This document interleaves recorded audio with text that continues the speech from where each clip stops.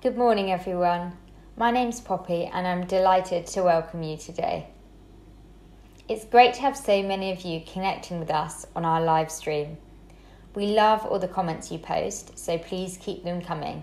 And don't forget to click the share button. And now to our worship.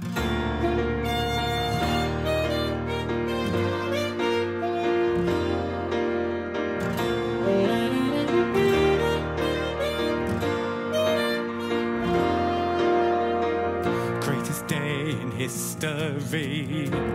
Death is beaten, you have rescued me. Sing it out, Jesus is alive. The empty cross, the empty grave, life eternal, you have won the day. Shout it out, Jesus is alive. He's alive.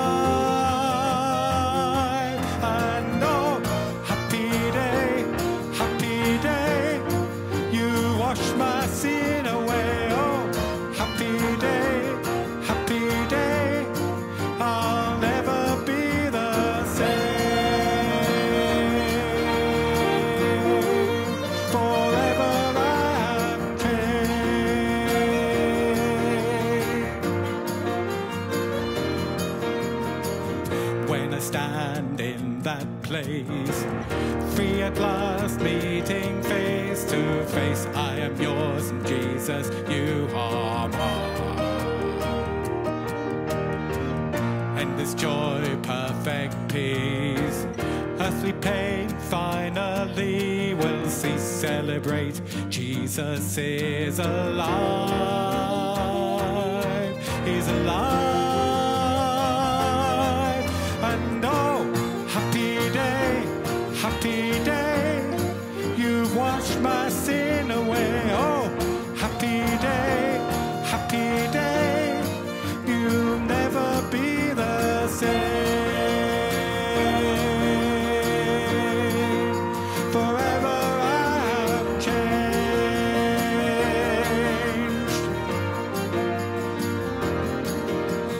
Oh, what a glorious day. What a glorious way that you have saved me. And oh, what a glorious day. What a glorious name. Oh, and oh, happy day,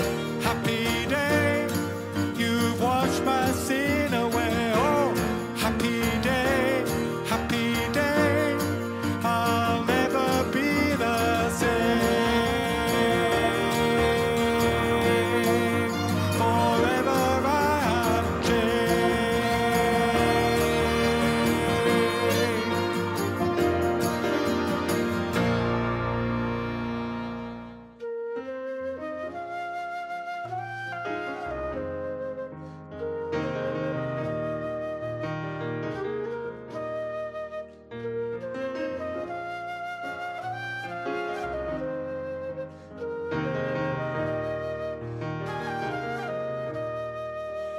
Christ alone, my hope is found. He is my light, my strength, my song. This cornerstone, this solid ground, firm through the fiercest fount and storm. What heights of love, what depths of peace, when fears are stilled, when striving cease. My comforter, my all in all, here in the love of Christ I stand.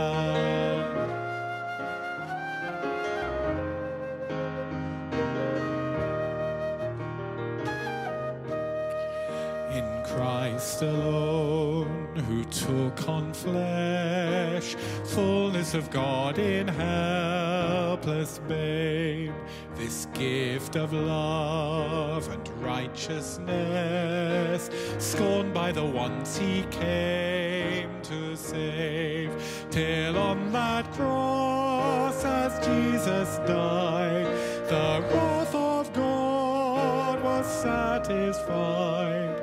For every sin on him was laid.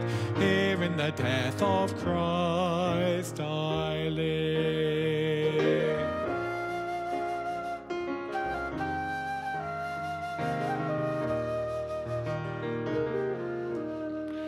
There in the ground his body lay, light of the world by darkness slain, then bursting forth to glorious day, up from the grave he rose again.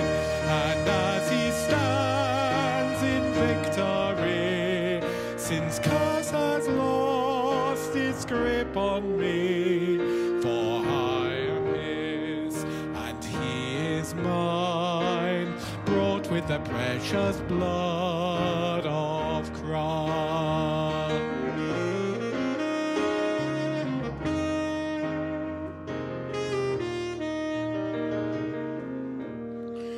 No guilt in life, no fear in death. This is the power of Christ in me. From life's first cry to final breath, Jesus commands my destiny. No power of hell, no scheme of man can ever block me from his hand, till he returns or calls me home. Here in the power of Christ I'll stand. No power of hell, no scheme of man can ever block me from his hand, till he returns or calls me home. Here in the power of Christ I'll stand.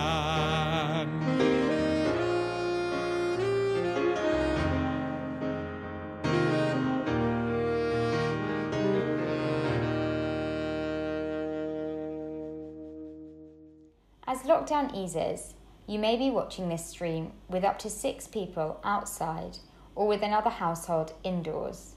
We'd love to hear and see photos of how you're beginning to reconnect. Please email them to Mark at the email address on your screen now.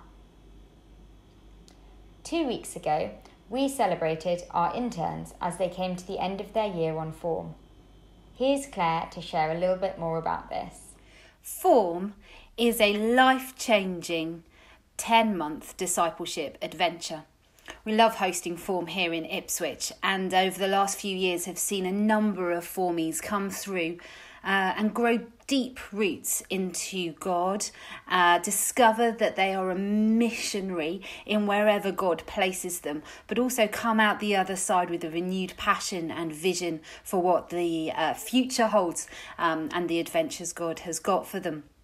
You will have seen a couple of weeks ago that we had our final Form celebration. Do go back and watch it if you didn't, and catch up with some of the testimonies from the 7 interns we've had with us this year. The good news is that recruitment is open for our Form year that will start mid-September. We're really excited about welcoming new interns to join us. So if you're 18 to 35 and you're not really sure what September looks like for you, I would love to explore that with you. Perhaps you were thinking of going to uni, but now you're not. You were taking a gap year, now you're not.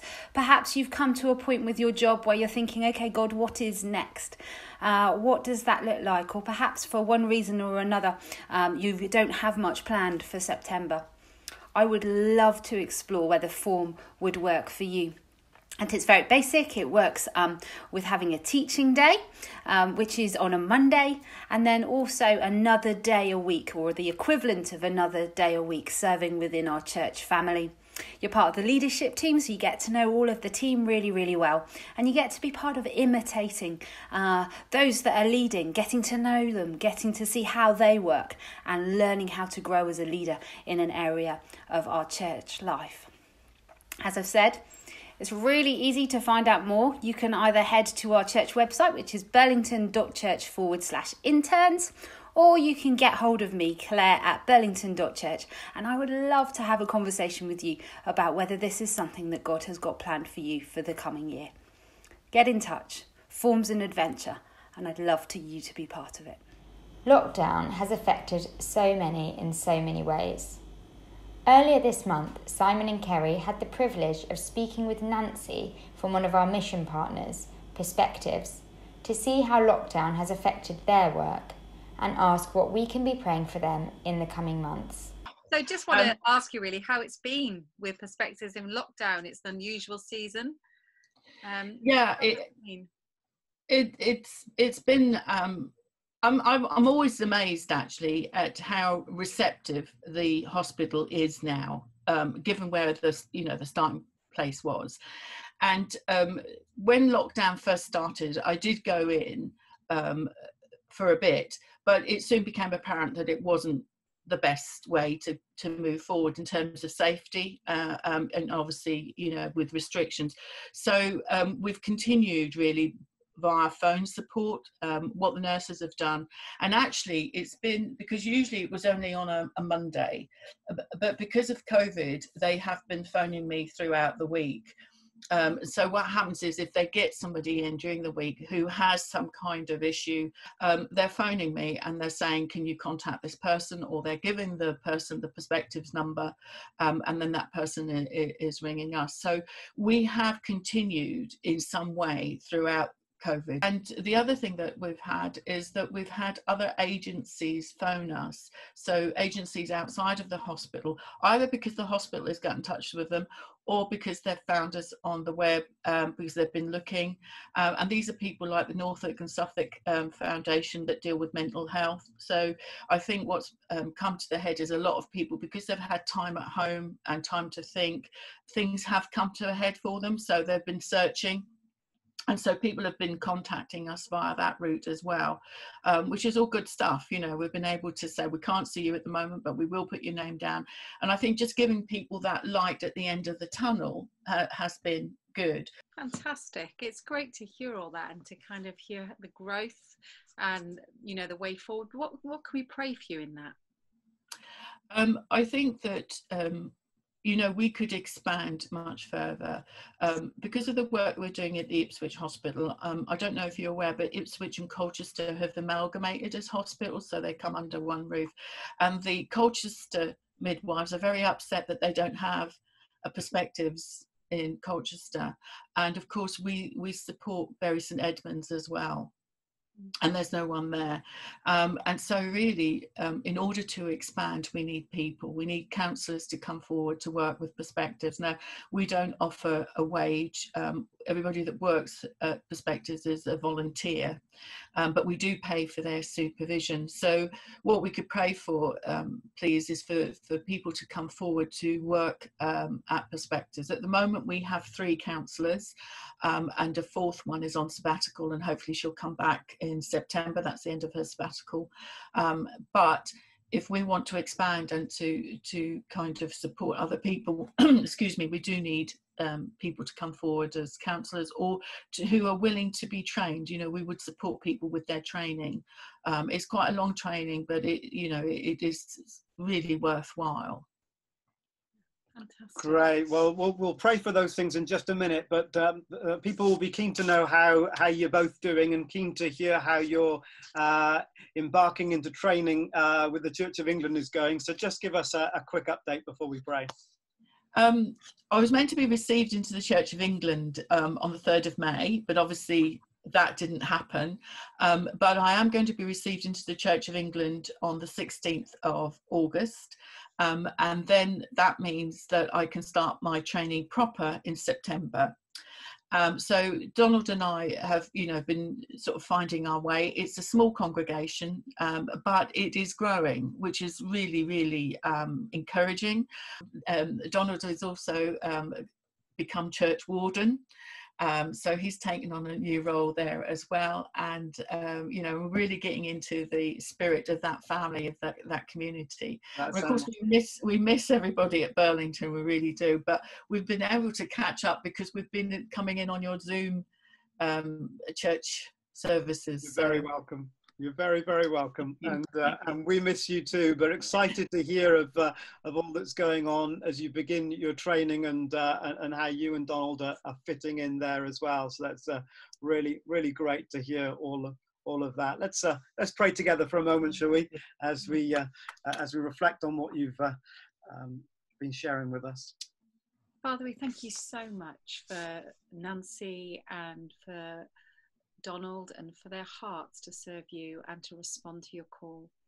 We thank you for the way that actually Perspectives just keeps flourishing in a season where it could have been easy for it to not grow. There's been growth. We're asking, Lord, that you'll just send the right people to them, people that want to come and invest and train and be part of that centre and all that they're doing, that they can have this growth into the future. Amen.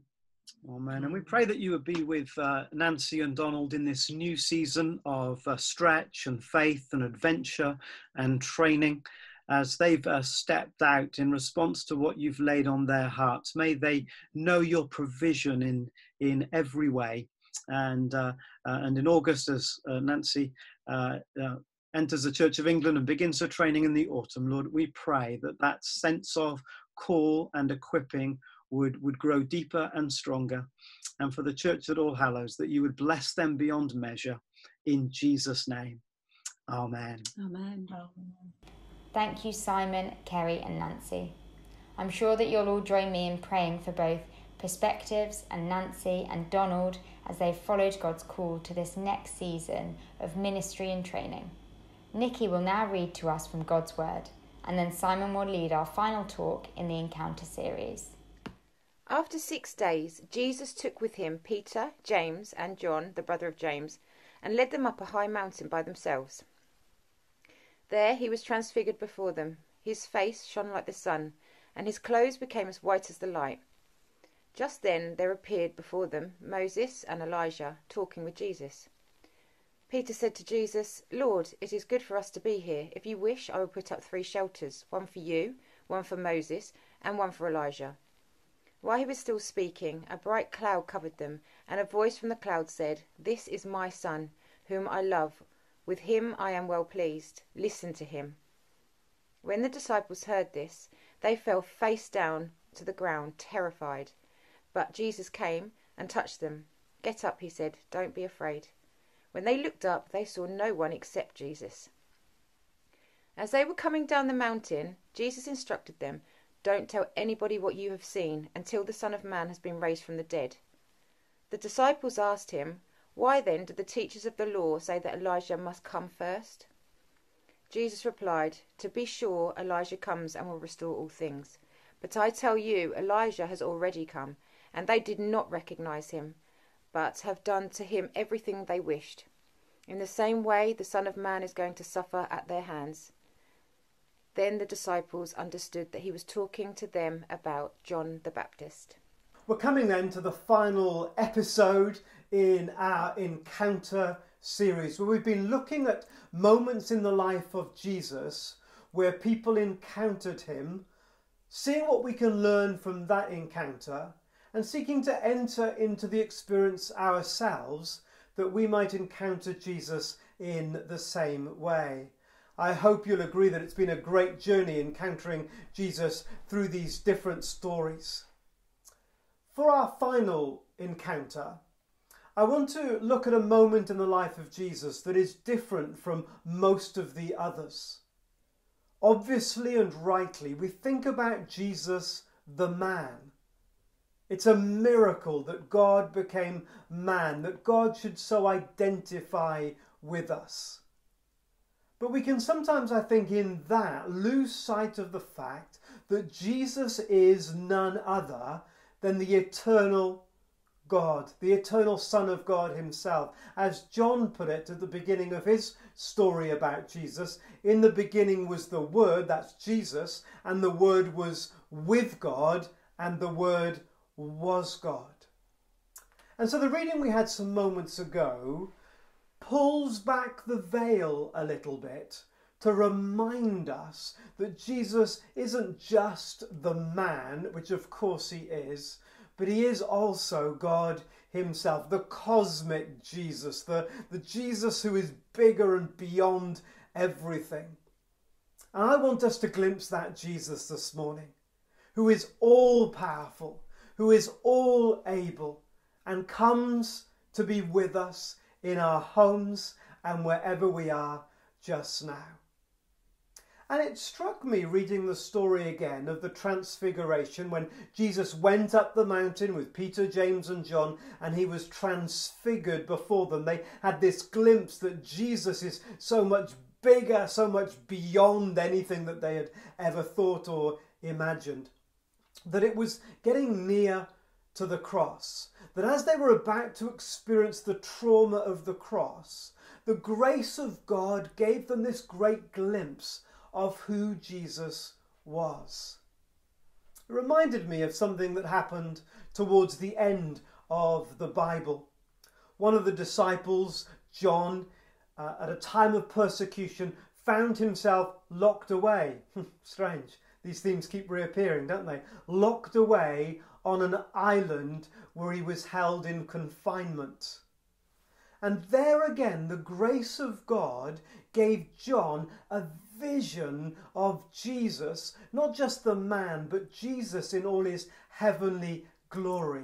What I'd love you to do is to grab your Bible, get your phone or your tablet, whatever it is that you have, get it open and look with me to the book of Revelation. It's the last book in the Bible, and I just want to read some verses to you to help us get a glimpse of this cosmic Christ, of Jesus who always was, who always will be, Jesus who's the beginning and the end. So Revelation chapter 1 and verse 9.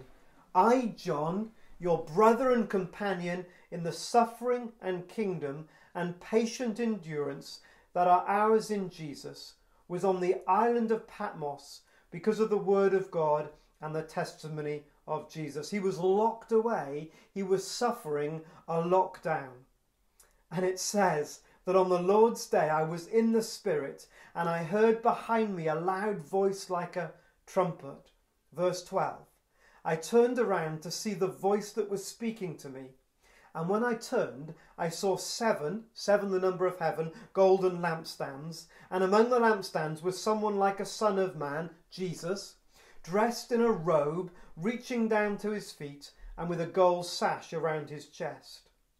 The hair on his head was white like wool, as white as snow, and his eyes were like blazing fire.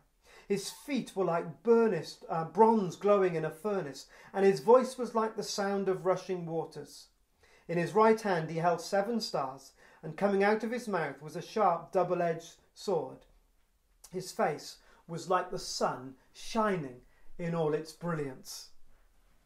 There in that moment, John has a vision of the glory of Jesus. And it says, verse 17, when I saw him, not surprisingly, I fell at his feet as though dead. Then he placed his right hand on me and said, do not be afraid.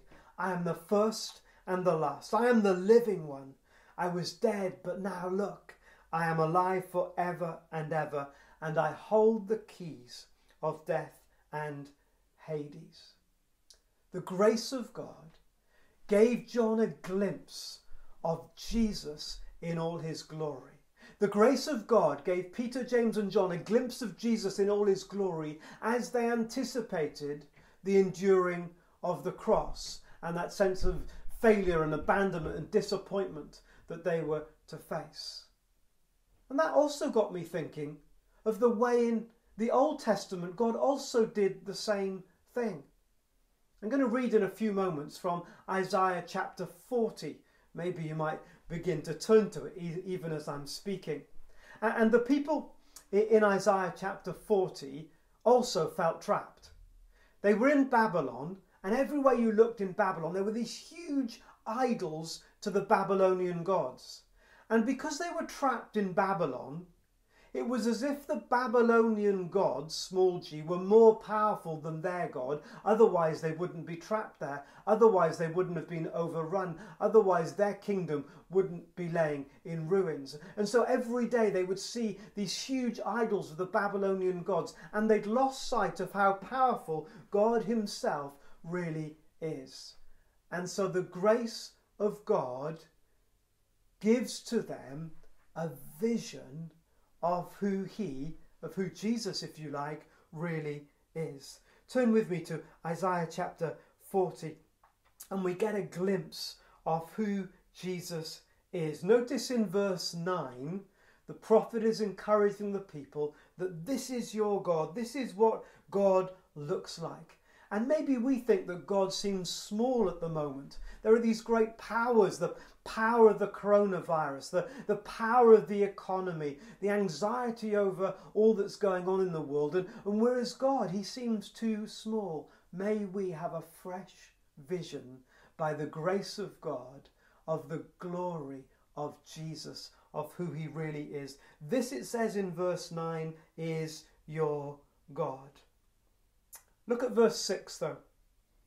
A voice says, cry out. All men are like grass. That is the Babylonians and their armies and rulers, and all their glory is like the flowers of the field. In other words, God is the Lord over human rulers. With one breath, they are gone.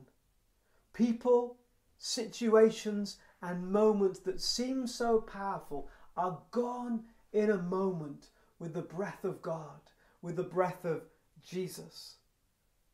Look with me at verse 12. He is the one who measured the waters in the hollow of his hand, or with the breadth of his hand marked off the heavens.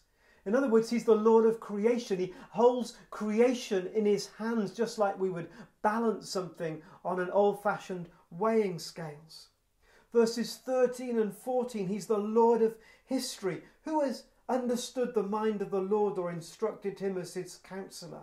Verse 15, he's the Lord of the nations. Surely the nations are like a drop in a bucket, clinging to the edge of a bucket, but God is so much greater. Verse 16, he's the Lord of all religions. Lebanon was full of trees and wood for fires and altars, but all that wood would never be enough, and so on. We could go forward into Isaiah chapter 40, the remaining verses, about it being Lord of all his rivals and competitors, being Lord of the universe, verse 22, being Lord of even the cosmic or the astral powers, verse 26.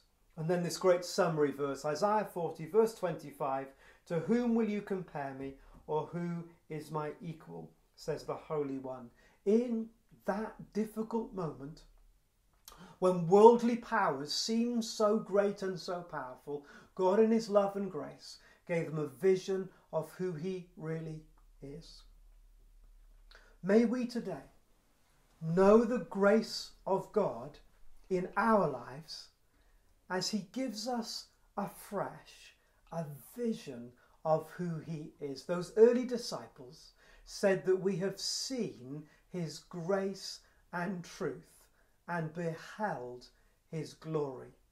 That's our prayer as we come to the end of this Encounter Jesus series, that we would encounter Jesus the man, that we would enter into the stories of the Gospels, but that we would remember that he is the beginning and the end, the Alpha and the Omega, that he is bigger and beyond, more transcendent than we might ever imagine, that Jesus in whom we put our trust is the one who is above and beyond all things. And so I think perhaps of no better way at the end of this series than to leave you with some words from the book of Hebrews. Hebrews chapter 1, and it's a reminder of who Jesus really is. In the past, God spoke to our ancestors through the prophets at many times and in various ways. But in these last days, he's spoken to us by his Son, whom he appointed heir of all things, and through whom also he made the universe. He was there at the beginning. He made the universe. The Son is the radiance of God's glory and the exact representation of his being, sustaining all things by his powerful word. After he had provided purification for sins, he sat down at the right hand of the Majesty in heaven.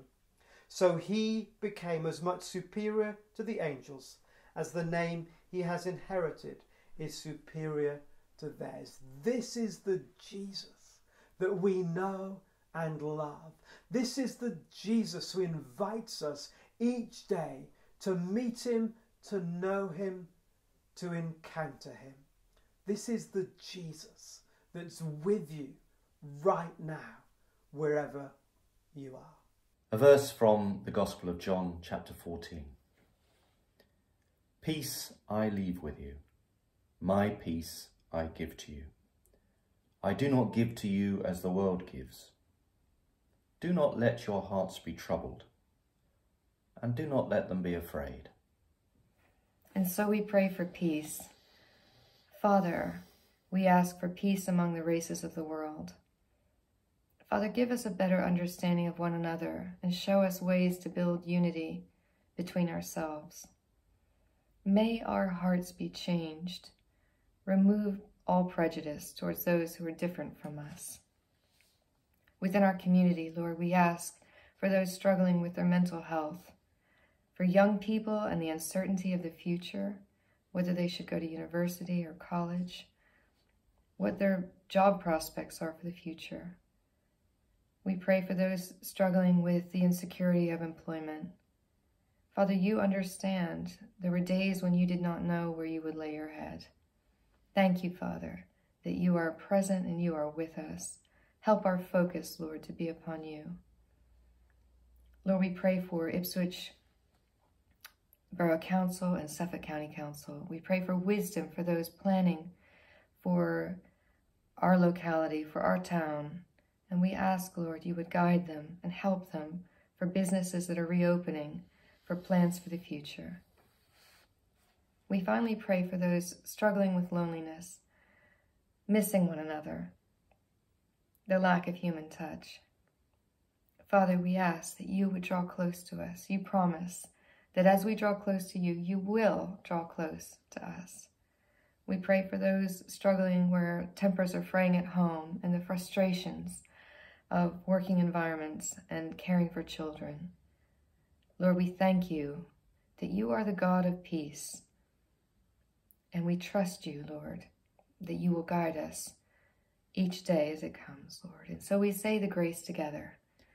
May the grace of our Lord Jesus Christ and the love of God and the fellowship of the Holy Spirit be with us all evermore. Amen. This concludes our time together.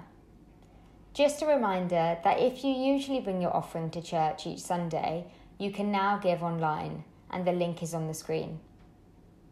Why not begin to think about who you might like to invite to watch the live stream with you next week? Remember, 6 can join in your garden or a local park, and 2 households can join together indoors. Let's start reaching out as Burlington reconnects. Remember, all the latest information about our online gatherings can be found online. The link is on your screen now. It's been so wonderful to share with you all today. Thank you so much for being with us. God bless you. Goodbye.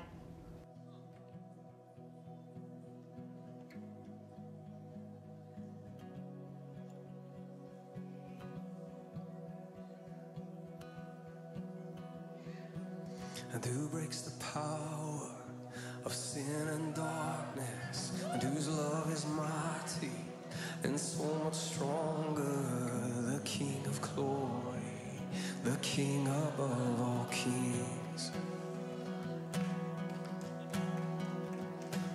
And who shakes the whole earth with holy thunder, and who leaves us breathless in awe and wonder, the King of glory, this King above all kings, Jesus. And this is amazing grace, and this is unfailing love.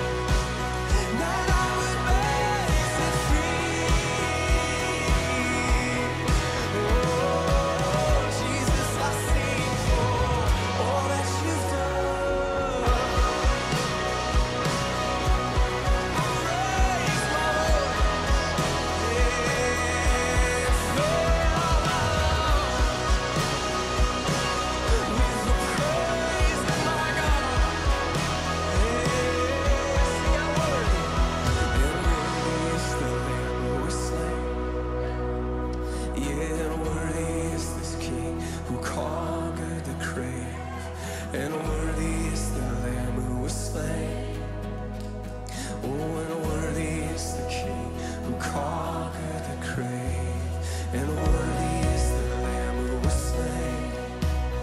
Oh, and worthy is this King, worthy of honor. Worthy is the Lamb who was slain, worthy of power and blessing. Hey, worthy. Oh, worthy is this King. Hey, worthy is the Lamb who was slain. Oh, worthy is the King. Hey, worthy is the Lamb. Worthy, worthy, worthy, worthy is the King who conquered the grave. And worthy is the Lamb who was slain. Worthy, worthy, worthy. This is amazing grace. And this is unfailing love. That you would take my place, that you would bear my cross, you would lay down your life, and that I would be set free. Oh, Jesus, we sing for all that you've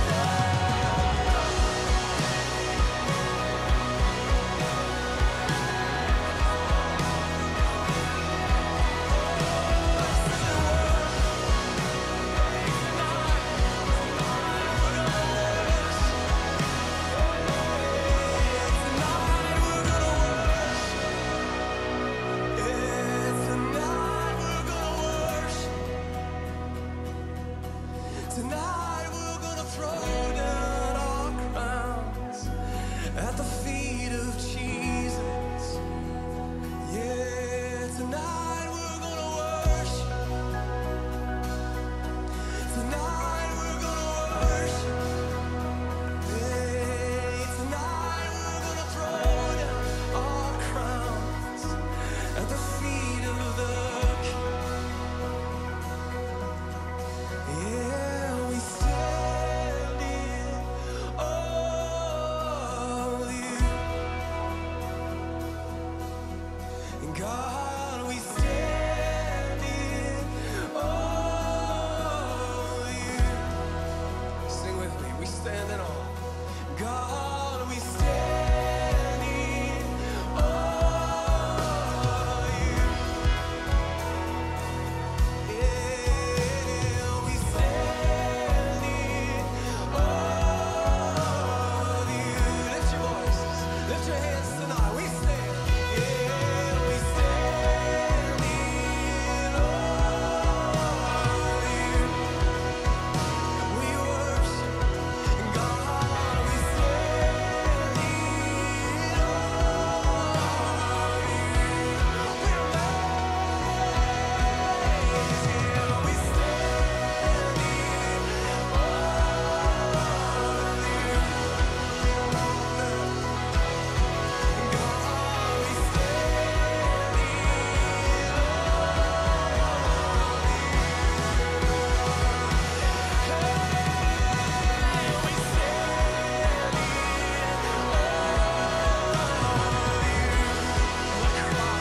in your mercy, your love. We stand in your sacrifice. Yeah, we stand in awe of you. We do. God, we stand in awe of you. 'Cause this is amazing grace. This is unfailing love. That you would take my place,